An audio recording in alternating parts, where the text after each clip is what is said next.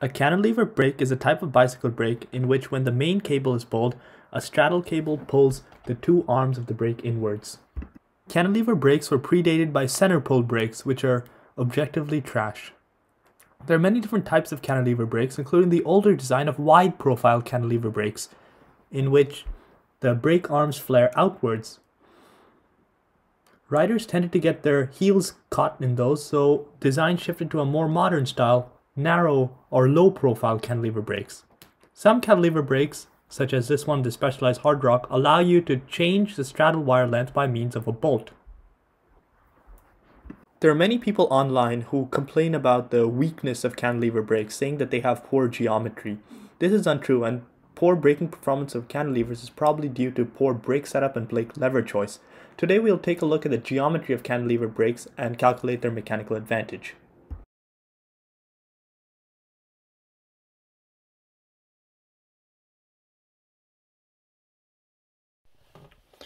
Let's start by doing a calculations on a pair of these wide profile Paul, what is these called? Neo Retro cantilever brakes. Okay, let's get some variables. This is a vertical line. It goes to the center of the bike. This is a horizontal line. It goes between the two brake bosses, between the pivot points of the two arms. This is X. X is our cantilever arm length. This is D. D is half the distance between the brake bosses, or D is the distance between the pivot bolt and the center of the bike.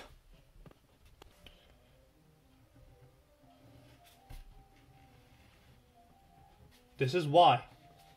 Now it doesn't matter whether you have a link wire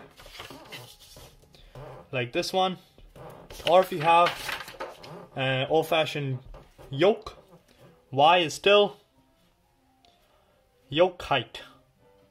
And we have another variable. This is H. I'm going to just mark it in two places. H is where the brake pads contact the rim. So the height between the pivot and the place where the brake pads contact the rim, we're going to call that H. I'm labeling it in two places. Okay, let's get some angles. This is an important angle. Alpha. Alpha is the angle between the vertical and the cantilever arm.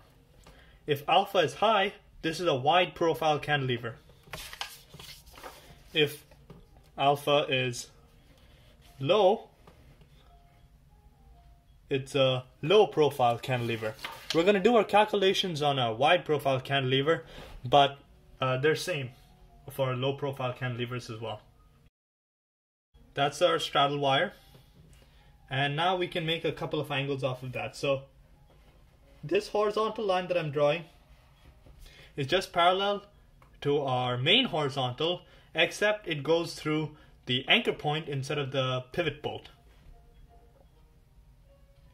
The angle between this new horizontal line and the straddle wire is going to be called gamma, while the angle between the straddle wire and the cantilever arm we're going to call beta.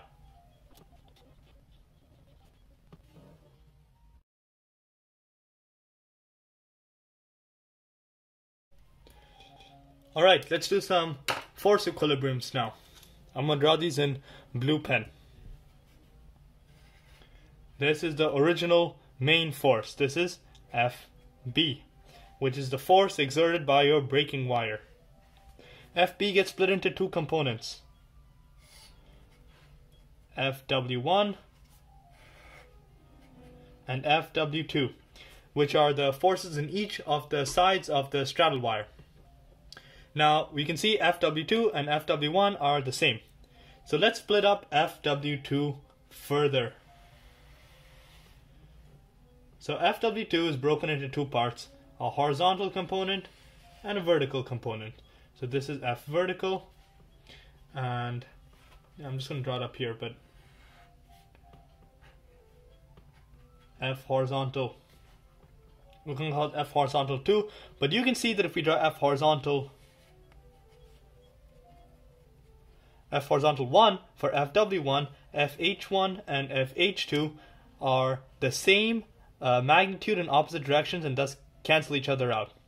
So if we can say that FB equals FW1 plus FW2, we can also say that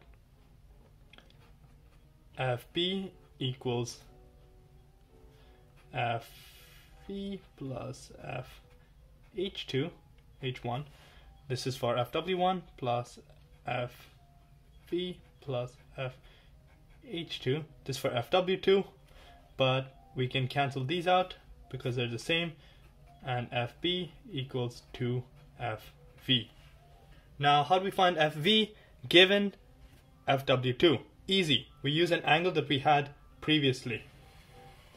In this case, we use gamma. FV equals FW2 sine gamma. We know we have an equilibrium of torque, so we can say that the force exerted by the straddle wire on the cantilever arm, which is Fw2 times x sine of beta, is the exact same torque as that exerted by the brake pad onto the rim. So we're going to use Fr as the force onto the rim. So Fr times h, and it's at 90 degrees, so sine of 90 is 1. So Fr times h.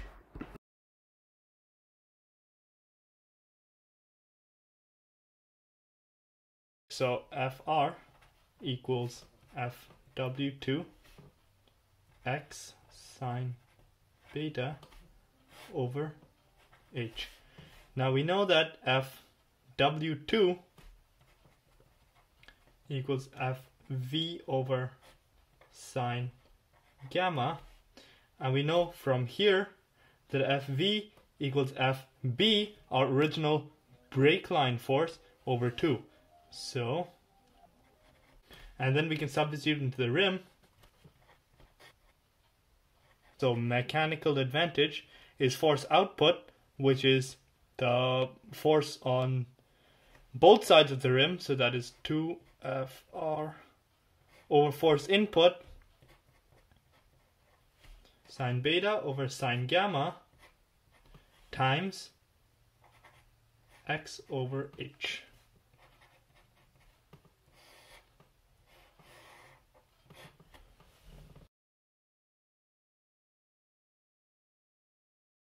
Now let's throw in some rough measurements to calculate the mechanical advantage of these Paul near retro wide profile cantilever brakes. First, let's relabel all our variables.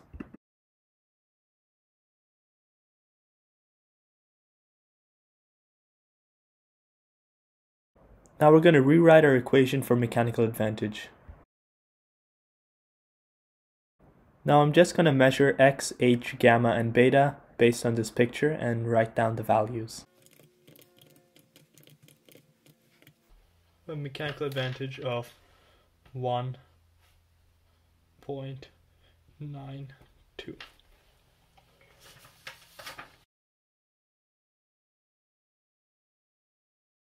Okay, let's try some different brakes. So we're going to do the same calculations on a pair of low profile average shorty 4s, but notice two differences. A, that gamma is now a much larger fraction of beta, and B, that h is now much smaller than x. Now let's throw these numbers into the calculator and see what we get.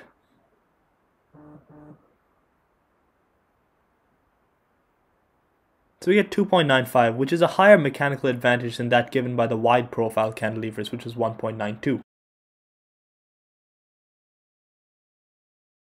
If you want your cantilever brakes to stop your bike, you probably want the brake arms to move, which means the geometry changes. Now let's take a look at how the changing geometry as the brake arms move to their range of motion changes the mechanical advantage.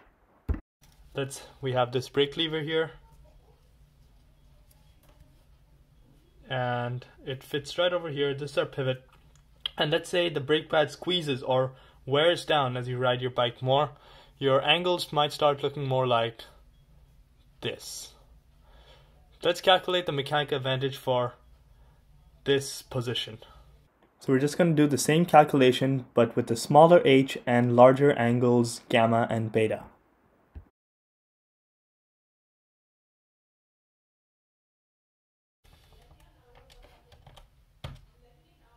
Our mechanical advantage reduces in the low profile brake as we move through the range of action, which means as your brake pads get worn down or as you squeeze your lever harder and your brake pads compress, your mechanical advantage reduces. This is interesting.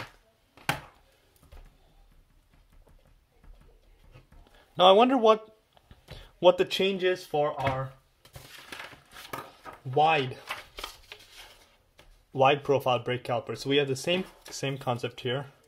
We got our little arm here. This moves through its range of action. Let's move it by roughly the same angle as we move the low profile. Let's tape it here. So while we measure the height of the wide profile up here, what we're really doing is measuring it where the brake pad strikes the rim. So this is also H. In this case, the corresponding point is a bit lower. It's about here.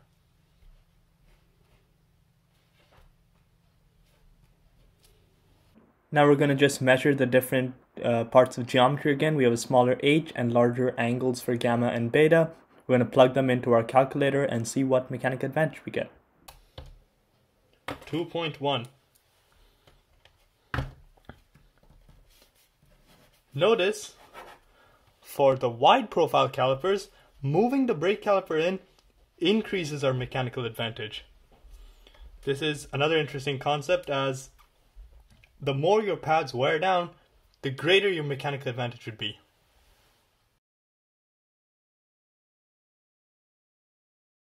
So let's dispel some myths here.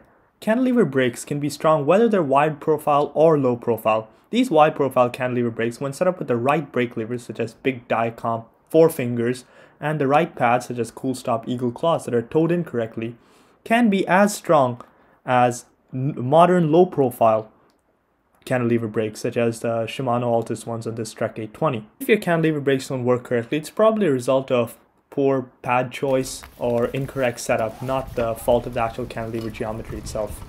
Any cantilever brake, be they low profile, middle profile or wide profile, should be able to lock up the wheels on command with ease.